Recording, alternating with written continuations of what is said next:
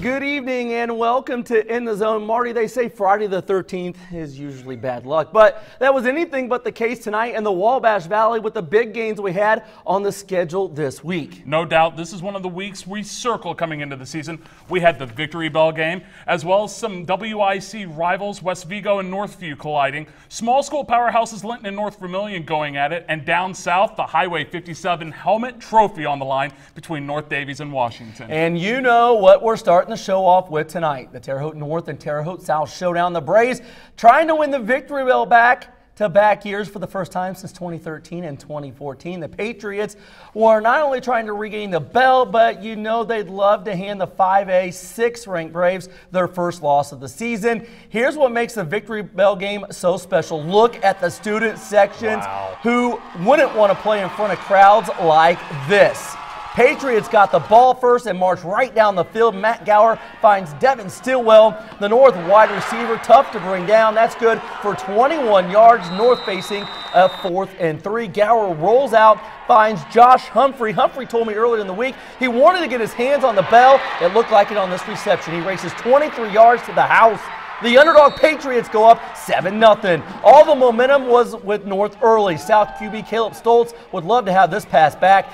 Jonathan Norris picks him off, but 2 plays later, finally something goes South way. Josh Cottee with a huge hit, jarring the ball loose. Andrus Miller with a fumble recovery for the Braves. South catches in on the turnover. All Jacob Rutledge does is make big plays. He does it again. 18-yard TD scamper that ties the game at 7. Second quarter, it's that Rutledge kid again. Just call him Mr. Touchdown. This kid lives in the end zone. Look at his speed as he blows by North for the 59-yard score. South on top 14-7. Late first half, North ball. Nice screen, Gower to Jace Russell. Check out the slick move by number 8. Quick feet right here.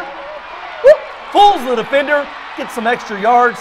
Gower then rolls out and fires a perfect ball on the run to Devin Stillwell. Stillwell just stretches out over the goal line. Touchdown North. This game 14-all at the half. Only a matter of time before big play. James Mallory comes through for South. A wideout hauls in the 22-yard pass from Caleb Stoltz to put South back out in front. 21-14 in the third. Ensuing North drive, 4th and 6 at the South 36. Braves a big stop. Freshman Josh Cottee drops Gower. North turns the ball over on downs. North again, 4th down in South territory. Jace Russell makes a sick one-handed catch, but it's short of the first down. Late 4th, Allen Hare ices the game. The big South back rumbles to seal the win. 31-14 the final. For the second year in a row, the Victory Bell is staying on the south side. The last time they won the bell back-to-back years, 2013 and 2014.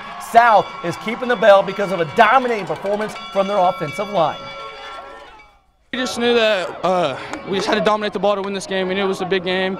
And it starts up front with us. Get our offense moving, get our defense fired up. It starts up front with us. They were phenomenal tonight, and we made a few adjustments going 2 back and just said, we're going to live with our big guys up front. In the second half, I thought they wore them down, and our backs did a great job. Mostly because of the offensive line. They did a great job.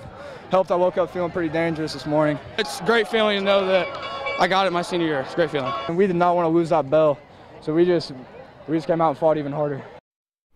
I loved the Baker, the little comment there. Woke up feeling dangerous. Oh, yes. That's awesome. Coming up after the break, we have that WIC matchup we were talking about between West Vigo and Northview. And we had a busy night in Park and Vermilion County. We're heading up north when In the Zone returns.